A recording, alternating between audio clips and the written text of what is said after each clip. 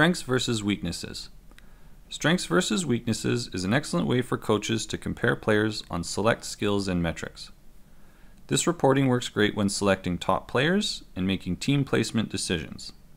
Additionally, coaches can quickly view strengths and weaknesses when selecting final draft picks.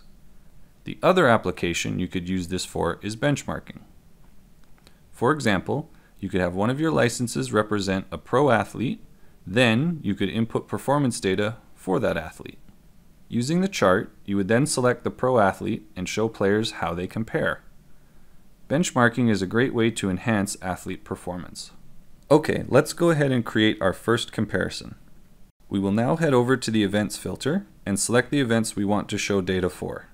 We can also select player lists or use more filters. You can easily select players using categories, teams, and jersey color. Okay, now that we have our filters in place, we will select either skills or metrics. For example, we might be looking to compare skills for fielding positions. We're going to go ahead and select skills within our category fielding. Here we can easily add or take away skills. We can also select different players we would like to compare.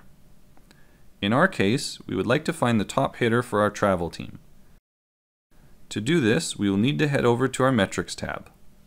We will now select the metrics only related to hitting.